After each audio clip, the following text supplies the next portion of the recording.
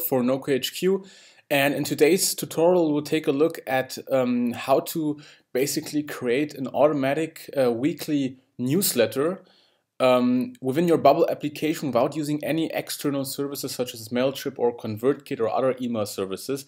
We'll only use Bubble's internal tools or capabilities basically to do that. And what we're going to do, we're going to assume we have an application where users submit their products, a bit similar to Product Hunt.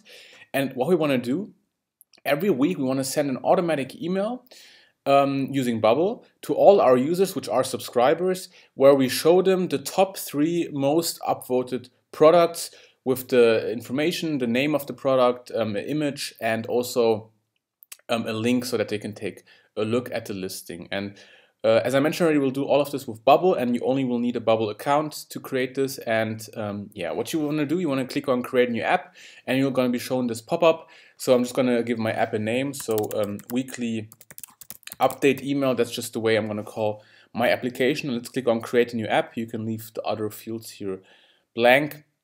And you'll be brought into the application editor, and the application assistant here will appear, but we want to start with a blank page. Let's also close the assistant, and let's make the width of this page to 900 maybe. And the focus of this application or this tutorial won't be to show you how to build the UI of a Product Hunt style application. We have another tutorial for this and a template as well, but this should be more to show you how to schedule regular basically API workflows within your Bubble app and how to make nice dynamic emails using searches within our database. So what I'm going to do next, I'm going to go to data, and we want to have 2 data types. For one, the user data type, which is automatically created, which consists of email, modified date, created date. Let's also say we have the name of the user or the username, the field which is of type text, and we also have a field which is going to be called subscribed ? And it's a field type of yes, no.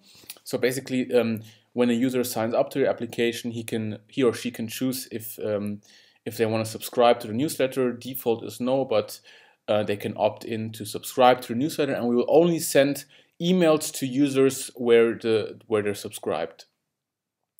Okay, let's create our new type, which I'm just going to call product. Okay, and these are just products that are submitted by users throughout the week, again similar to Product Hunt, and you can decide what should be here. I'm just going to have a product name, which is of type text. We have a description. We have a link to the product itself, which is of text, and an image as well, which is of type image, of course.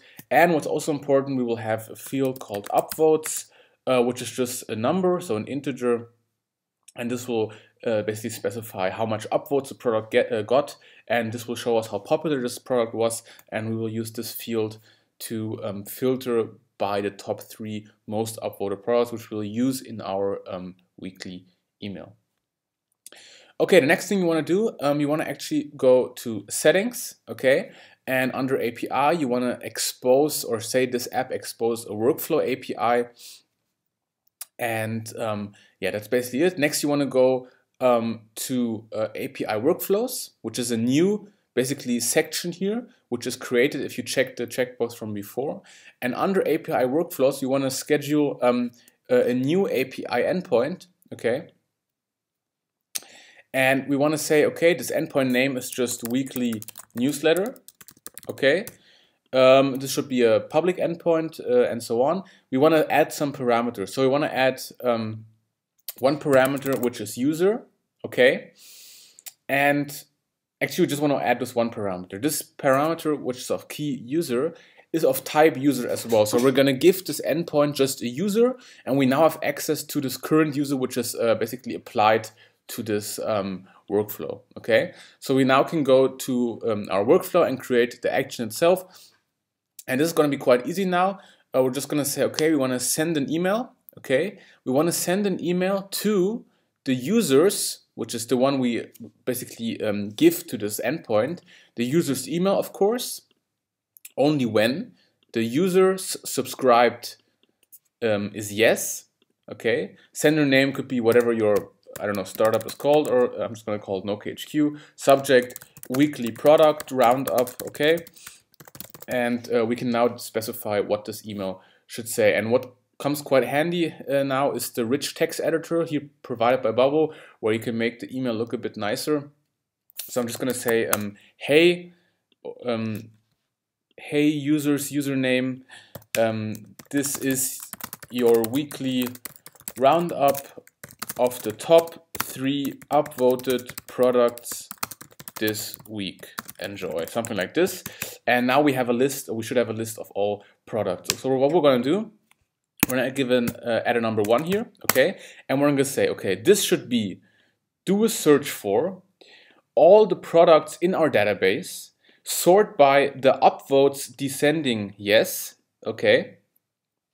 And the constraint should be the creation date, not the created by, sorry, the creation date. So the created date, okay, should be bigger than the current date time minus 7 days, okay? So basically this will ensure that the products that we're searching for here in this search will only return products which were uploaded in the last 7 days. This will just help us to ensure that this will be a weekly newsletter of weekly products and not all-time products. So otherwise, maybe the same product would be sent in an email every week, okay?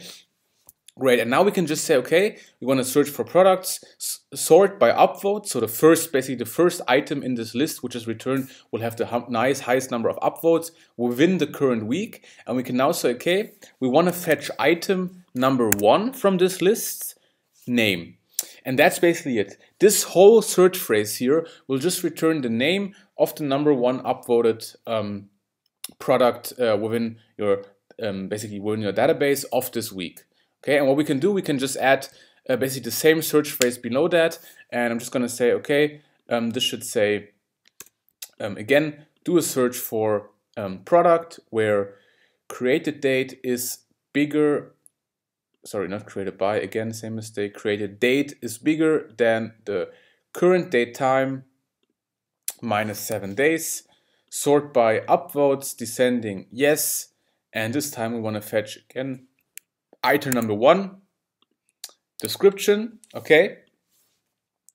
And the last thing I want to do, I want to add the link, but I actually want to add it not as the link itself, but just as a hyperlink. So I'm just going to add the text here link. I'm going to go to the rich text editor now. Let's actually make this bold here. And for the link, I'm going to insert a link here. I'm just going to write something because we're going to remove that in a second. Okay, let's click save. And now we can just insert the link within this URL field here. So I'm just going to say, okay, again, same thing, do a search for product where created date is bigger than current date time minus 7 days, sorted by upvotes descending yes, item number 1, link. And that's basically it. This is the general structure of our newsletter. You could, of course, add basically more information. Here we're adding a description. You could add the upvotes themselves, the creator. We can also add an image via the rich text editor again. So just inserting this image field here and entering the URL, the same as before. But I'm going to keep it quite simple as of now. And I'm going to add the second product now. So the second product is going to be numbered second basically. So this time it's going to be same thing, search for products where created date is bigger than current date time minus 7 days, sorted by upvotes descending yes. Only difference now is we're going to fetch item number 2, so the second most upvoted item and its name. And yeah, that's basically it. I'm going to go ahead now and basically insert the same, so the description and the link for the product 2 and the product 3, which is just the same procedure as I did before, but I'm going to skip that for you. I'll see you back in a few seconds.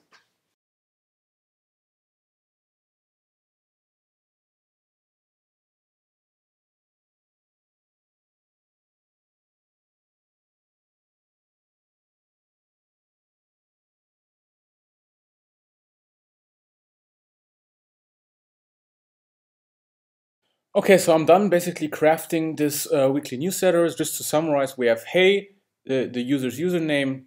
This is your weekly roundup of the top 3 upvoted products this week. Enjoy. We have the number 1 product of the current week's name, then the description, then the link. We have the number 2 items, or the second most upvoted items, name, description, and then the link, and the third most upvoted item. As I'm just seeing right now, this URL of Bubble is here. We don't need that. We can actually just delete that quickly like this, and I think that's automatically inserted. Okay. But yeah, this is a nice structure. So what you want to do now, let's actually close this, okay? Okay, so we now have this endpoint here basically triggered, and there's no multiple way.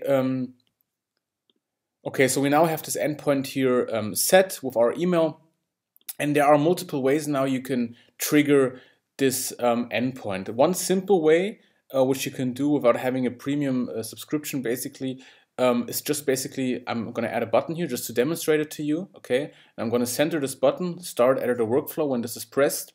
So when this is pressed, we want to schedule an API workflow, okay, on a list, okay? And we want to schedule this API workflow on a list of users. The list to run it on is do a search for users where the subscribed field is equal to yes, okay? The API workflow that we want to schedule is the one called weekly newsletter, the one that we just created. The scheduled date should just be now. The interval in seconds, that depends on how fast you want each email to be sent, but I'm going to set it to 20 so that there won't be any performance issues. And the user we're giving to this basically API endpoint is just this user, and this user refers to whatever the current user in this list is, okay? And what will happen now, let's say you have like your admin panel within your Bubble app, and now what you have to do, just every week or every time you want to send this newsletter, you just press on this button and Bubble will automatically run the newsletter on every user that has subscribed and will send all the latest 3 most upvoted products. The only thing now, I won't demonstrate this because this is a premium feature. So as it says, this action is only accessible with the Bubble API scheduler, and you have to upgrade to actually use that. So what I'm going to do, I'm just going to make it quite simple. I'm going to go back to API workflows. I'm just going to copy this email style just to show you that will work. Let's go back and let's change the button. It shouldn't schedule the API workflow. It should just send the email. So let's just paste that, and it should send the email to, let's clear that, to info@nocodehq.com. And we're not going to say, hey user, it's just going to say, hey, okay. And I'm just doing this to show you that this email structure here works and that the top 3 products are fetched. But before I'm going to do that, I'm actually going to go over to data, and of course we have to create some products. So under app data, I'm going to go to all products, and let's click on new entry, and we can create a few products. I'm going to create Nocode HQ. Okay, I'm just going to leave the image field blank. Number 1, the best no-code platform. Okay, let's say upvotes 100. Okay, and let's click create. Let's create a second basically post. So this is going to be anti-code DE, description, software, no-code software agency, and upvotes, let's say 80. And let's also have a third product, which is a sidebot. The link is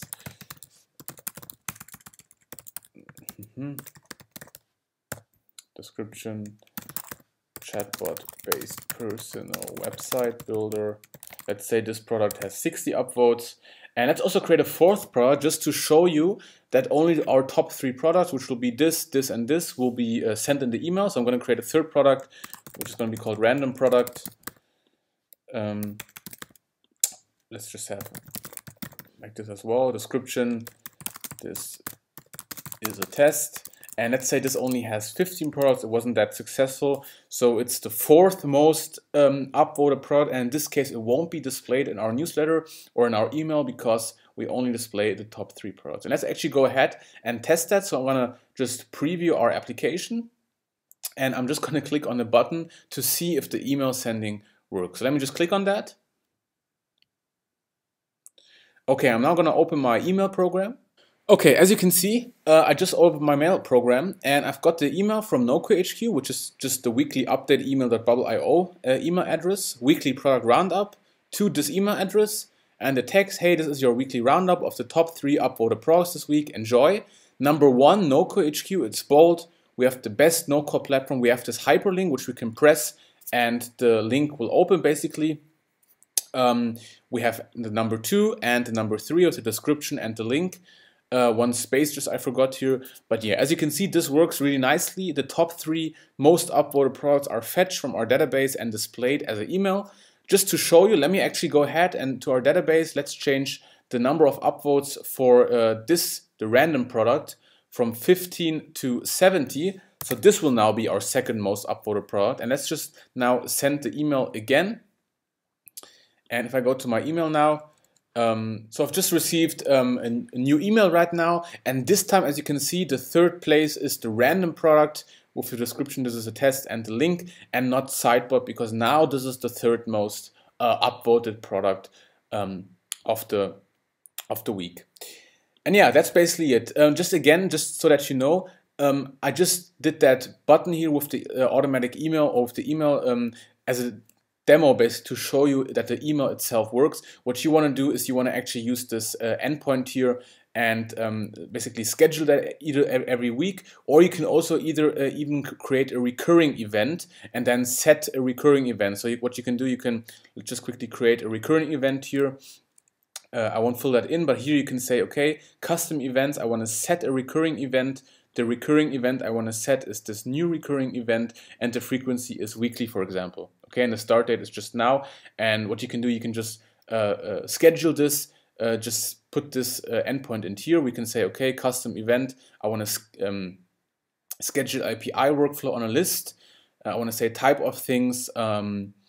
Again, user list to run on, do a search for user, where subscribed is yes, API workflow is weekly newsletter, scheduled date, current date time, interval 20 seconds, user is this user, and that should work fine. So what this does now is basically it sets a new recurring event. Here we're setting a new recurring event. You would put that somewhere else, of course, but you can set a new recurring event. You decide which recurring event, how often it should run, when it should start, and our recurring event in this case will schedule our API workflow and run it automatically each week without you having to do anything. And it's a great way to automate a newsletter, and you don't have to use any external services, and you don't have to build the newsletter every week. Of course, you could add images as well, more information, add more than 3 products, and design the newsletter according to your needs. But yeah, I think that's a great introduction into scheduled workflows and recurring events and automatically created dynamic newsletters within Bubble. I hope you learned something, and I'm going to see you guys for the next tutorial with Nocode HQ. Bye.